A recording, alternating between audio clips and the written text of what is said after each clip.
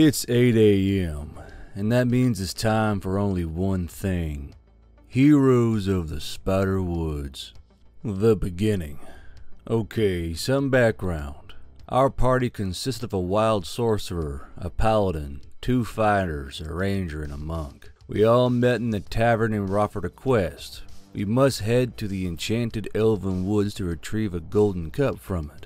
By elven, I mean they were elven once. The only elves that live in there now are ghosts, zombies, and an occasional cursed fellow. First off, we do some starter quests in the town, nothing too major. We drive off murderous crows and a magic scarecrow from a farm. We take part in a pie eating competition. We help a blacksmith to clear his basement from corrupted myconoids, that sort of stuff. All of this done to gain the trust of the local population, and by extension, the local druids. Soon we earn their trust, but they only tell us they can't help us find the cup at all, since they're not diviners. But there's an exiled druidess in the woods who may know such magic, so we head there. Here, our DM introduces his homebrewed travel system. There's a hex map of the forest, and each time we move a tile, we must roll the survival check.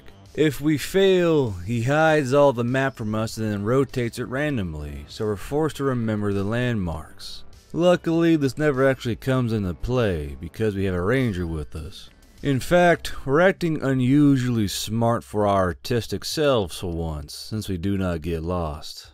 In fact, we find the witch's hut pretty early.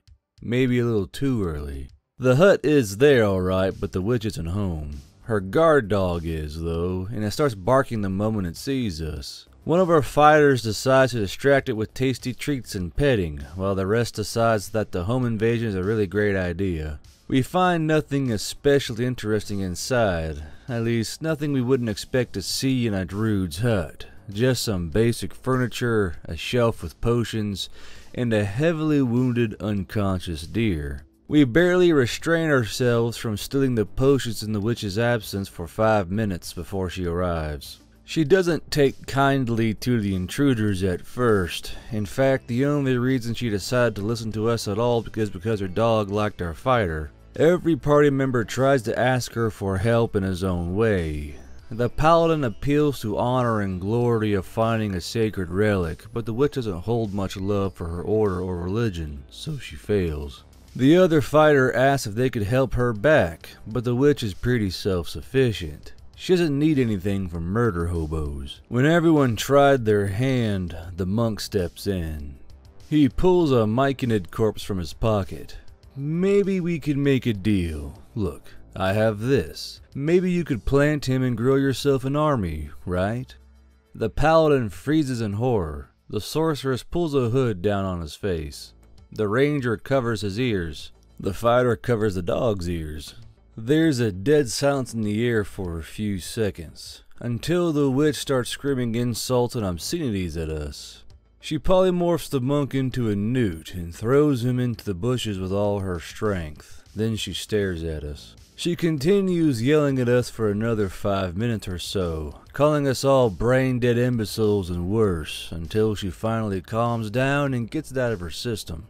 After successfully deflecting all the blame for a home invasion and bringing a corrupted myconid to the forest on the monk, we manage to finally start a reasonable discussion. She even agrees to help us in order to get rid of murder hobos at her hut the easy way. There's a catch. In order to divine the location of the cup, she needs to perform a blood sacrifice that is likely to significantly cripple one of us. But then again, she also offers us the easy way out. We could simply use the dying deer as a sacrifice and be done with it. Luckily, our paladin is always having to martyr herself for no reason at all. She steps forward and offers her blood instead. Good choice, because it turns out that the witch was bullshitting us in order to find out and see if we were sociopathic enough to murder a defenseless animal to find some bejeweled crockery. We are totally not. So she finally caves and begins to explain the situation. First of all, the forest is divided into 3 areas of influence. One is controlled by a gigantic minotaur, the other by a hag, and the other is under control of the necromancer. Well, that sounds pretty spooky, but we don't actually need to visit all those places, right? She can just divine the location of the cup and we'll head there. Nope, she can't. This magic is beyond her. Fuck. That is, unless we find a magic mirror for her. Yes. The magic mirror is located in the hands of the Titanic Minotaur mentioned above. Fuck. Alright, fine. We're adventurers. We should be able to handle a Minotaur, right? After our monk recovers from polymorph, since the witch refuses to dispel it herself, we head out.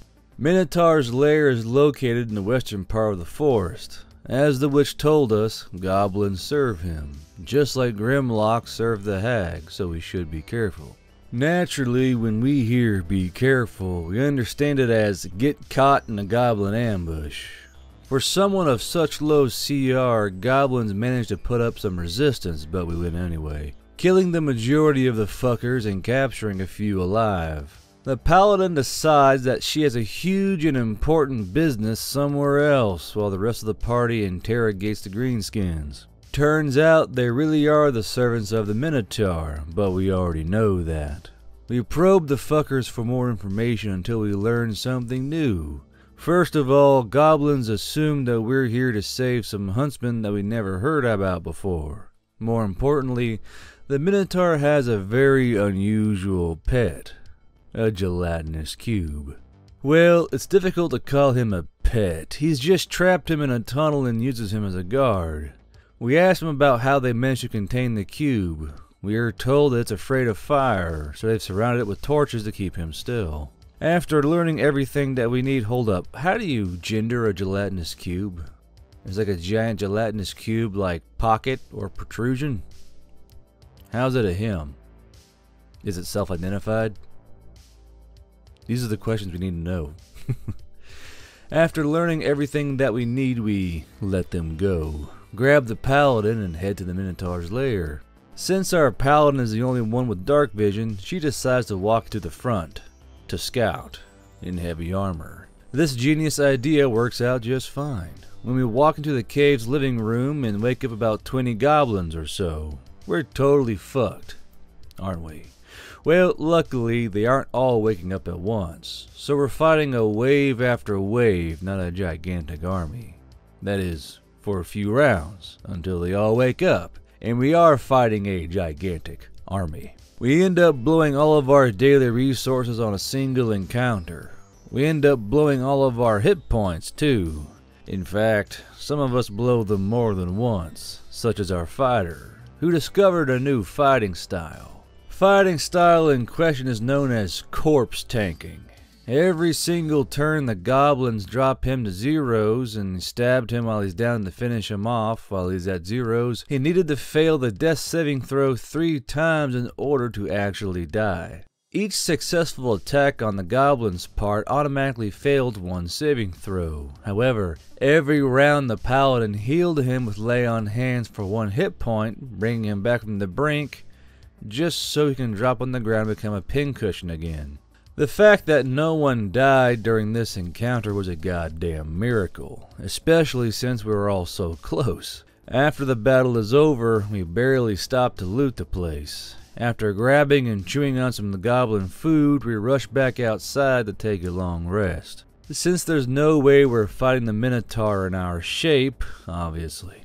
About 8 hours later, we return to the cave, only to find out that we're not the only guests here. The hags Grimlocks either dug too deep or assaulting the place on purpose through their tunnels. In any case, this fucking kitchen is now filled with new enemies, but not as much, so we kill them all pretty easily. This time we go slightly deeper into the room to find some kind of a cold storage where the goblins kept their food before slaughtering it. However, there's nothing inside except for a single huntsman. He's really happy to see us, especially since the goblins are going to eat him very soon. Oh, yeah, the huntsmen. We've heard about those. Aren't there supposed to be more? Oh yes, there were more, but some were cooked a few days ago. Then there was some huge battle yesterday and the goblins were hungry after it, so they ate the rest. Oh. We politely ask him what does he mean by yesterday, about 8 hours ago. Oh, well, fuck. Okay, that sucked, but at least we saved one of them. It ain't that bad, right? We might want to reconsider our policy on eating strange food found on monster kitchens, though. After letting the huntsman go, we head further into the caverns, fighting both grimlocks and goblins. Along the way until we find a strange, suspiciously empty tunnel filled with bones.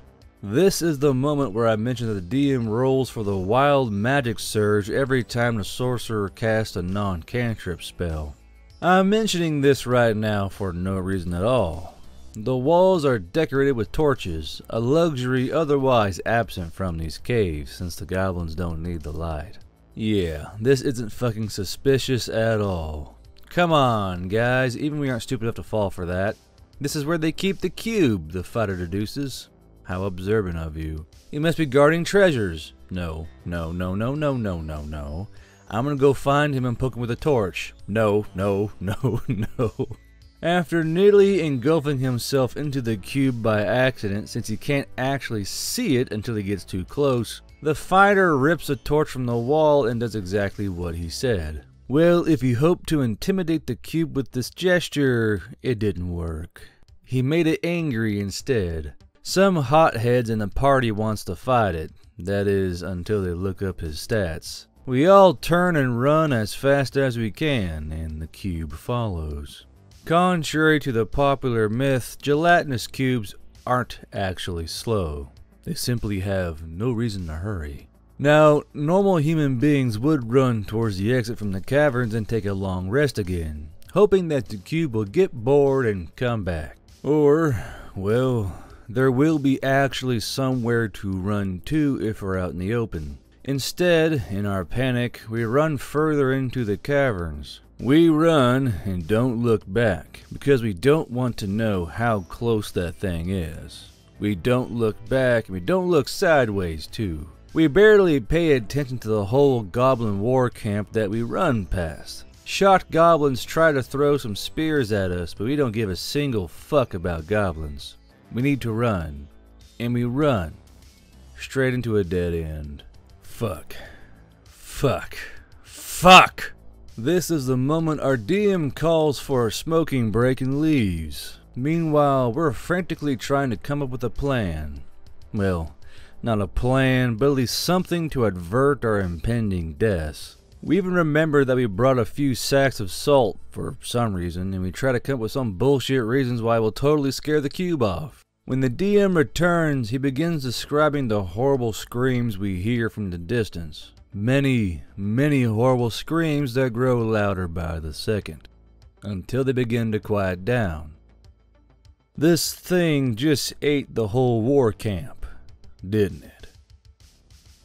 You know what that means. It isn't blocking our escape anymore, and we can return safely. We get all the way back and head down the torchlit tunnel that was previously guarded by the cube. At the end of it, there are two doors, one leading to the west, another to the east. Our paladin is feeling particularly gung-ho today, so she kicks the eastern door down with her hooves. Turns out this door leads to the war camp, and the cube is waiting for us right behind it. We hastily kick the second door down, only to find that it leads to a bottomless pit. If we head to the left, we fall into the pit and die. If we don't, we'll have to fight the cube. Bottomless pit it is! When we land, it turns out that it wasn't that deep after all. We're barely hurt. It's pretty dark in there, however, so we light torches to see where we actually ended up. This cavern may be filled with rubble and trash, but it's still a pretty huge place, big enough to house a second war camp, or a gigantic magic mirror, and a single minotaur. So it turns out when Grimlocks dug a tunnel, they intended to dig their way into the Minotaur's chambers and assassinate him. However, apparently they fucked it up and collapsed his lair instead. Now we're stuck with a gigantic pissed off Minotaur with the warhammer the size of a grown man. After we finish shitting our pants, we roll full initiative and the sorcerer goes first. Finally, it's his time to shine. He lifts his hands up and chants the magic words of the catapult spell, Allahu Akbar. Aloha snack bar. A single rock slowly begins levitating above the ground, and then, with a whooshing noise, it smashes into the Minotaur's head, dealing respectable damage. Time to roll for Wild Magic Surge again, and it actually happens this time. Wonder what he's going to roll. Wild Magic Surge table is filled with LOL random trash. He rolls a 7. What does 7 stand for? It stands for Pick Related, a fireball spell centered on the sorcerer. Every single party member is in the fireball radius. We are all level 3. We begin to laugh nervously, because we're in danger, as the sorcerer rolls for damage. It's more than enough to kill us all, unless we make a dexterity save. Our laughter stops being nervous and becomes downright hysterical as we roll for dexterity.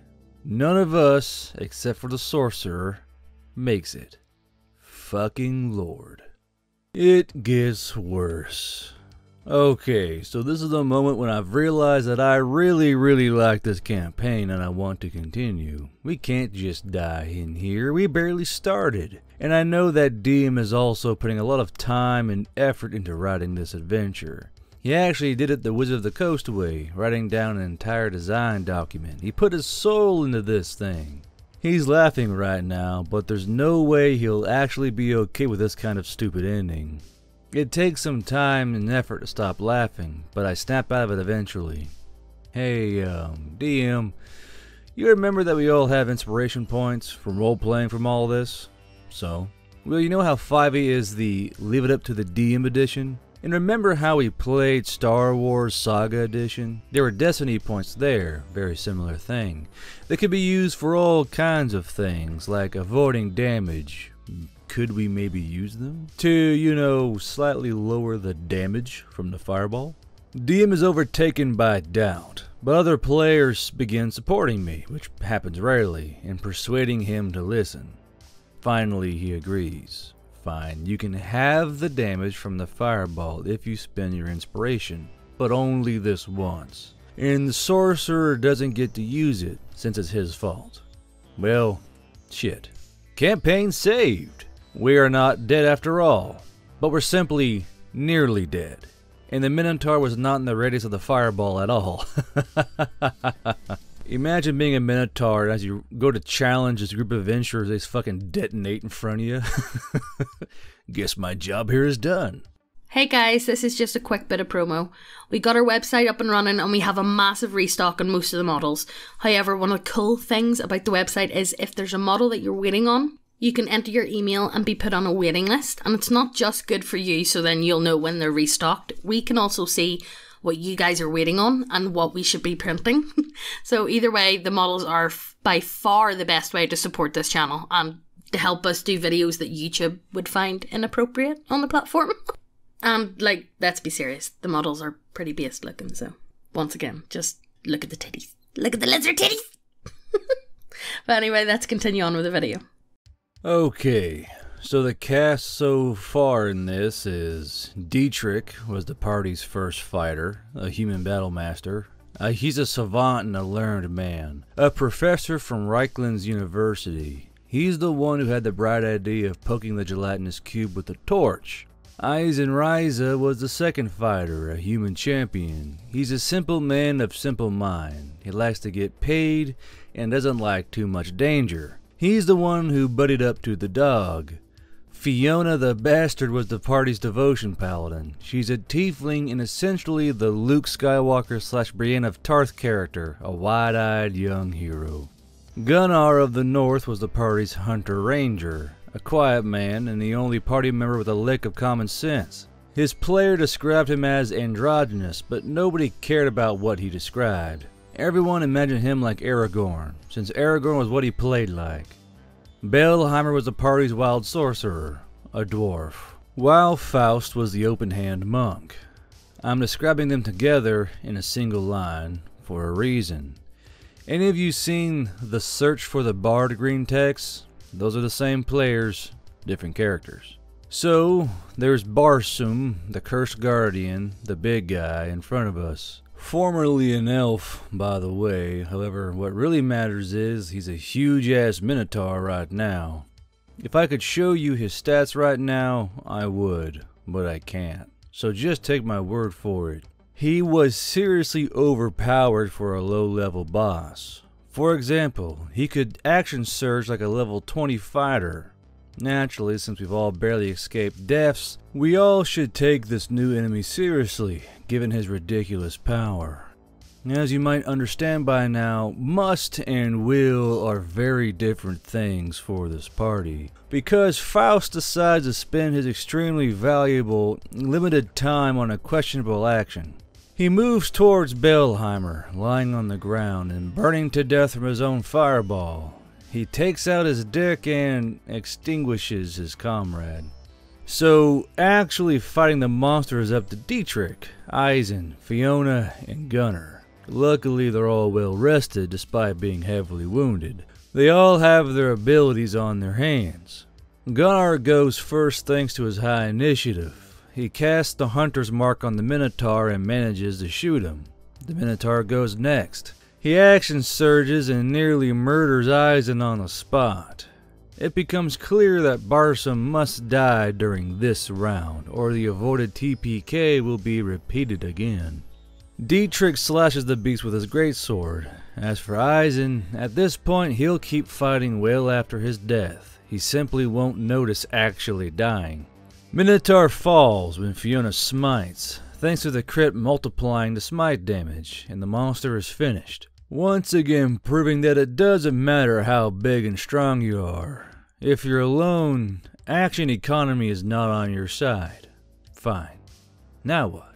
Just to clarify, when Gwen, the Witch of the Spiderwoods, told us that she needs a magical mirror, we thought it would be a small mirror on the wall, like the one from Snow White.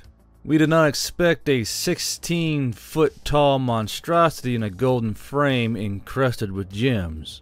We still need to bring it to the witch, somehow. Which will probably involve taking it up the pit, though the tiny goblin tunnels and all the way through the woods. Dietrich has a genius idea, fitting his education and background. If we pry the mirror from its frame, it will be a lot smaller. Eisen has another genius idea. If we pry the gems out of the frame too, we'll be a lot richer. Attempted vandalism ensues, and every time we touch the mirror, it begins briefly showing something horrible, and then someone horrible. I would call him devious, in fact.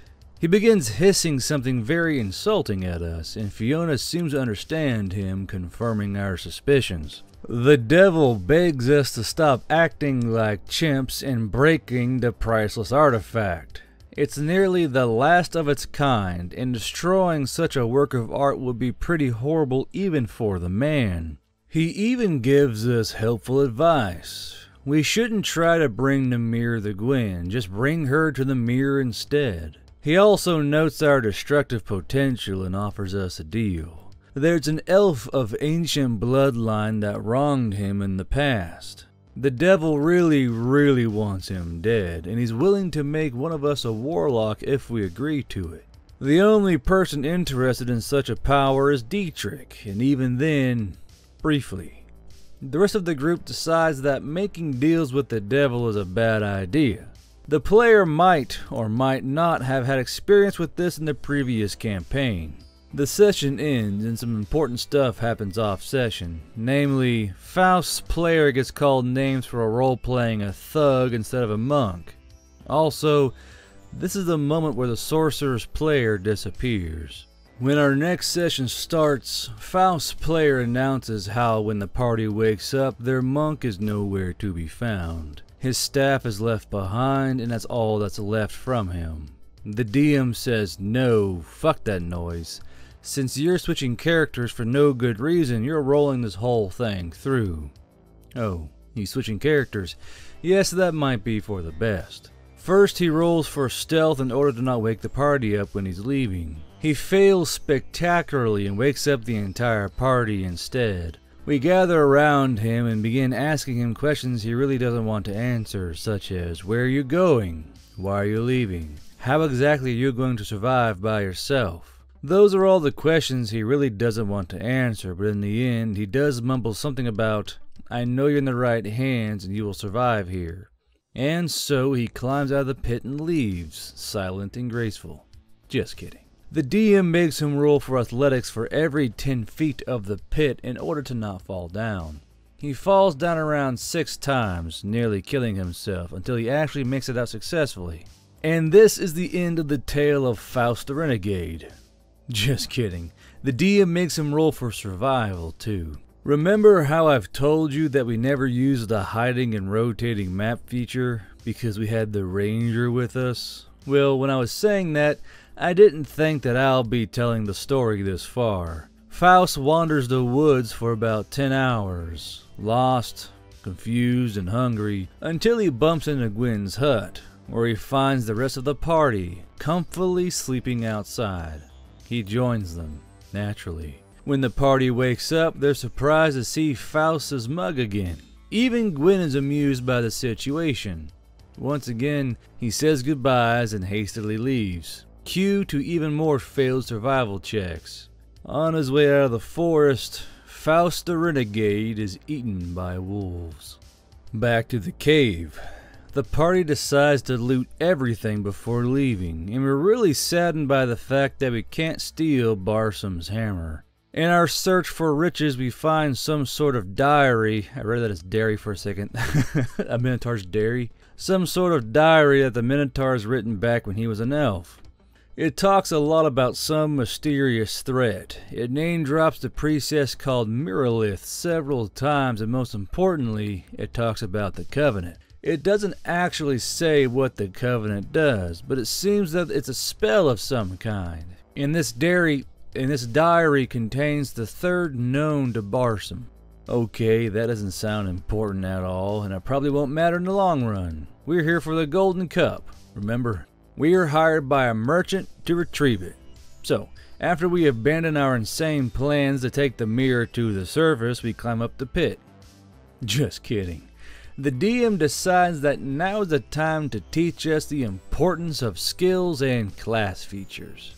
So we also have to make athletic checks every 10 feet to climb up. Since none of us actually has athletics leveled, we fall down again and again, nearly dying in the process. Eventually, Eisen does successfully get up and throw down a rope. The DM sounds really smug. That's what we get for mocking Thief's class features. Climbing is useful, sure it is. Once per the campaign, during a very special episode, we can get out of the cave without any troubles. We don't even meet the cube on the way out, surprisingly. We get to Gwen's hut without any trouble. Tell her that Barsum is dead and the path to the mirror is free. Afterwards we take a long rest, for the night is dark and full of terrors. In the morning we see our old friend Faust. Not for long though, since he's hasty to leave again. The witch is back too. She's slightly displeased with the fact that we forgot to mention a roaming homicidal cube, but is quick to forgive us. We are like your retarded cousin. You know it's not his fault. He can't help it. And that's the end of part 1 of the Spiderwood Hero Gang. Well, hold on. The Heroes of Spiderwood. Sorry, let's look at the title again. If you like this story and others like them, be sure to like and subscribe to the channel of Neckbeardia, as well as click the bell icon so you know when the videos are released through the week. If you like even more original stories written through the week / month / year, be sure to stop by Guardbeardia, where you can read or listen to a brand new story whenever it's released. Fresh off the presses, new by my hands, unseen by many. But this has been Guard Bro, and until I see you next time on this side of the veil, this has been Neckbeardia.